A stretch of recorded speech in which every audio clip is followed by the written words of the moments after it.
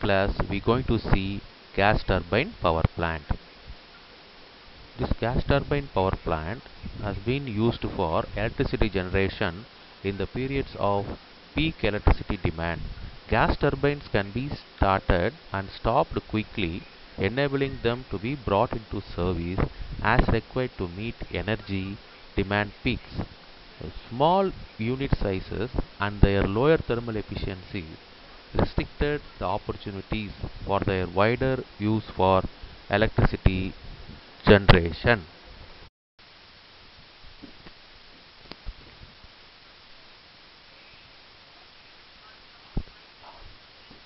So, this gas turbine power plant consists of three important components: air compressor, turbine, and combustor. So, what is the purpose of combustor? The other name of combustor is combustion chamber. Initially, what happens? The air get inside the air compressor, and that compressor going to compress air, and then it goes to the combustor. The compressed air goes to the combustor. Parallelly, what happens in the combustor is the fuel has been sent to the combustor and the combustion takes place. See, the other name of gas turbine engines is said to be air breathing engines. The stoichiometric air fuel ratio is 100 is to 1, that is 100 parts of air and 1 part of fuel. After the combustion chamber, what happens? The burned gases, or can say the hot gases, goes to the turbine. Now it going to rotate the turbine blades. The turbine going to rotate at very high speed and going to rotate the output shaft. Now what happen? It going to rotate the generator. So we are going to get the power.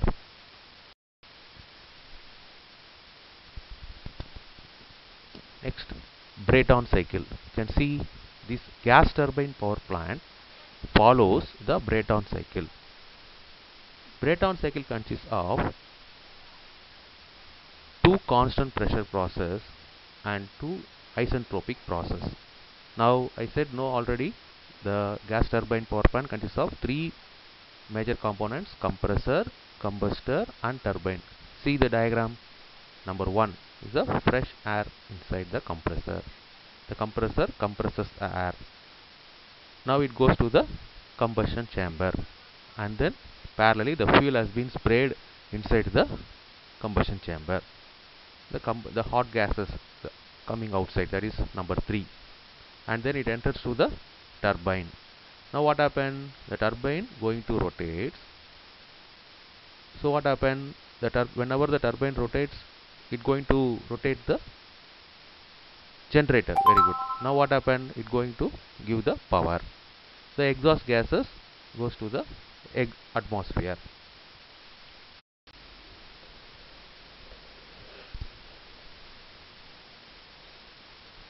Now we are going to see the Brayton cycle.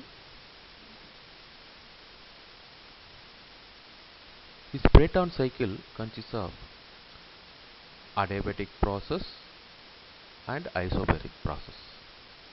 That is, two adiabatic process and two isobaric process. See, the position 1 to 2 is said to be adiabatic process compression. The process 2 to 3 is said to be isobaric process heat addition. The process 3 to 4 is said to be the adiabatic process expansion. The process 4 to 1 is said to be isobaric process heat rejection.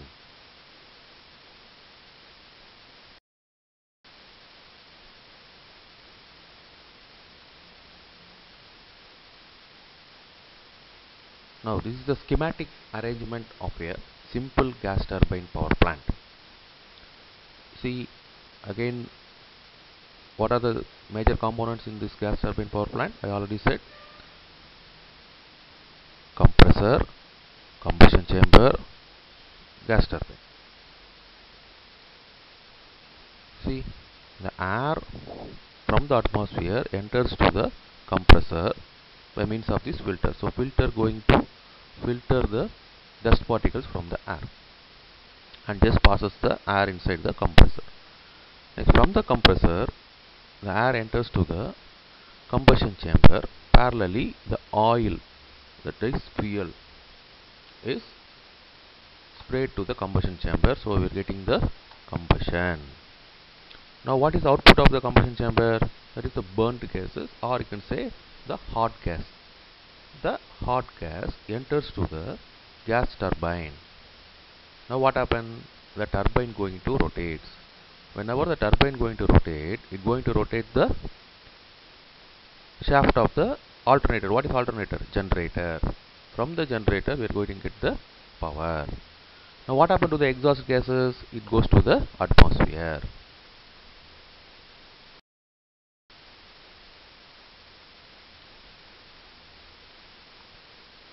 Now we are going to see the gas turbine with intercooling, reheat, regenerative gas turbine. That is, we are going to increase the efficiency of the gas turbine. See, this is the schematic diagram for this intercooling, reheat, regenerative arrangement of gas turbine. And see here, two set of compressors is there. Similarly, two set of turbine is there. Now in between the compressors, intercooler is there. In between the compressor and turbine, there is a combustion chamber is there. Again, in between the turbine to turbine, another reheater is there. And then the output of the second turbine enters to the regenerator. Okay, I am going to explain this one by one. See, initially what happens is, the air from the atmosphere passes to the compressor. So this compressor is said to be LPC, that is low pressure compressor. Now what happened?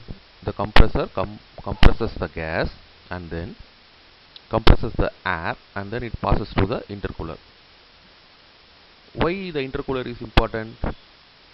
The intercooler going to reduce the temperature, not the pressure. And then the air that is come from the intercooler goes inside the compressor too. That is said to be HPC, high pressure compressor. What happened? The pressure increases.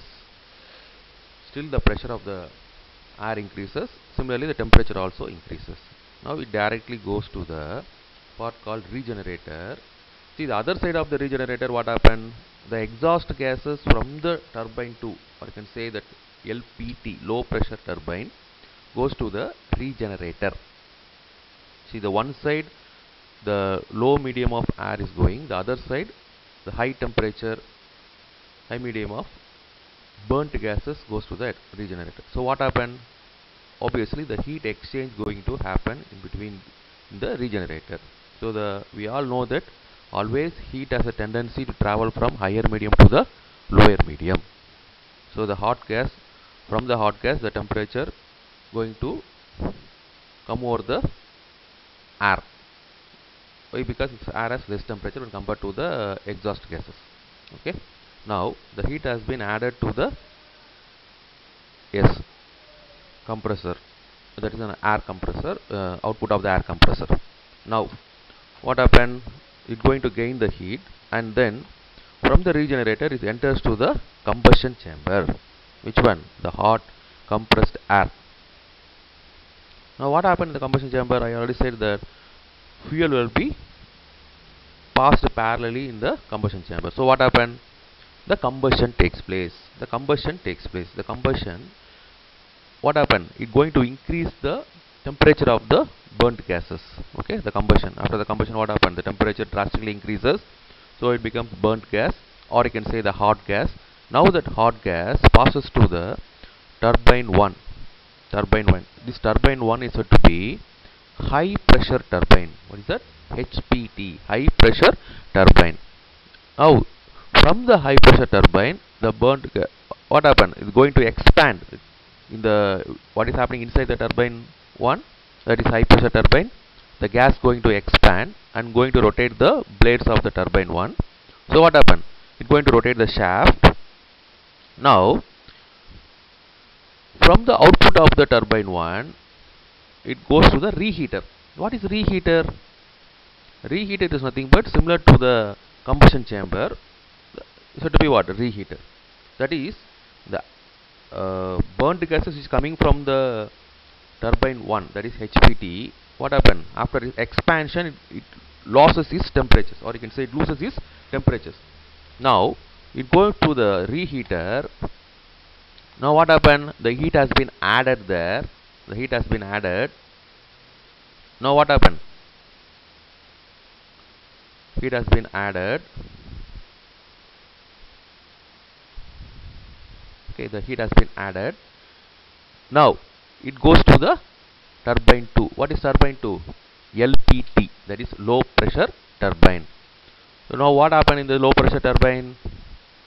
Yes, again the gas gets expanded. The gas is expanded. Now what happened?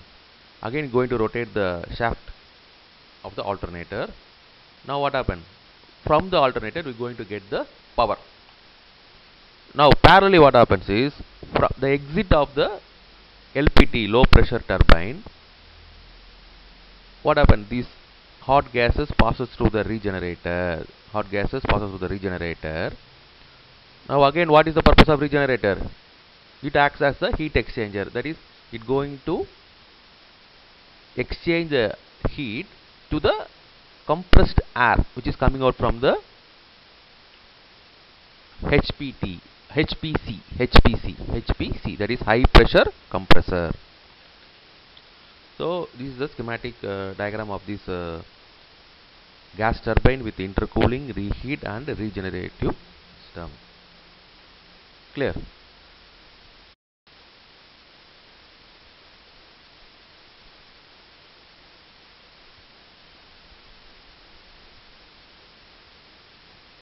See, this is the another schematic diagram of open cycle gas turbine power plant. I already explained what is happened there in the gas turbine with intercooling, reheat and regenerative system. Now we are going to see the another schematic diagram. See how the power plant works. Now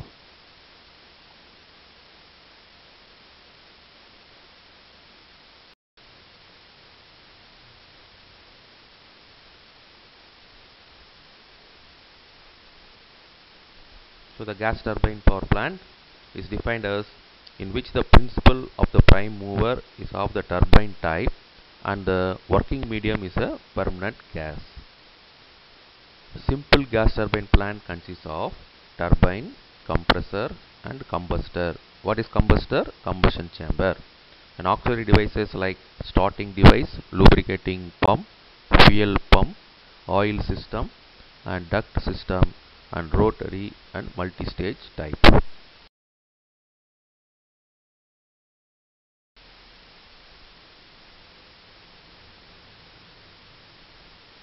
The working fluid is compressed in a compressor, which is generally the heat is added to the compressed fluid in the combustion chamber. This high energy fluid at high temperature and pressure then expands in the turbine, thereby generating power. Part of the energy generator is consumed in driving the compressor and accessories, and the rest is utilized in electrical energy.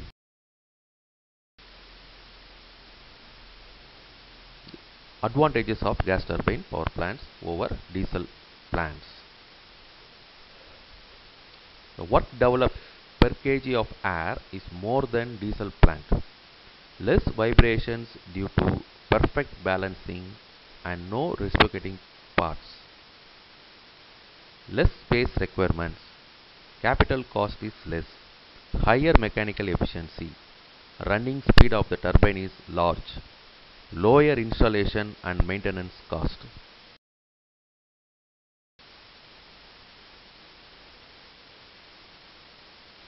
The torque characteristics of turbine blades are better than diesel plant. Ignition and lubrication systems are simple. Specific fuel consumption does not increase with time in gas turbine plant as rapidly in diesel plants. Poor quality fuel can be used. Lightweight with reference to weight weight to power ratio is less for gas turbine power plants. So poor quality fuel means what? The fuel which has less calorific value also can be used, and smokeless combustion is achieved in gas power plants. Now we are going to see the disadvantages of gas turbine power plants over diesel plants. So poor part load efficiency. Special metals and alloys are required for different components. Special cooling methods required for cooling of turbine blades. Short life. The thermal efficiency is low. Wide operating speeds. The fuel control is difficult.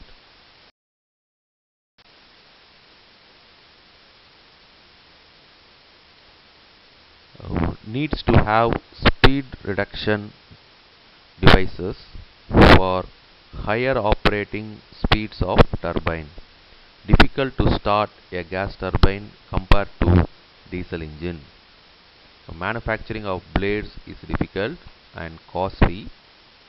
Same output gas turbine produces the 5 times the exhaust gases than IC engines. Why we are getting this much exhaust gases? Why?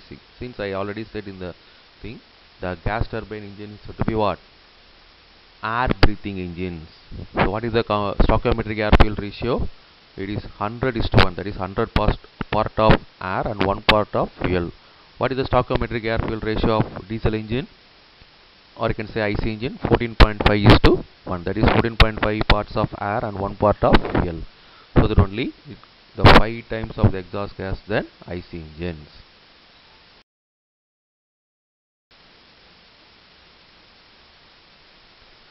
Thank you.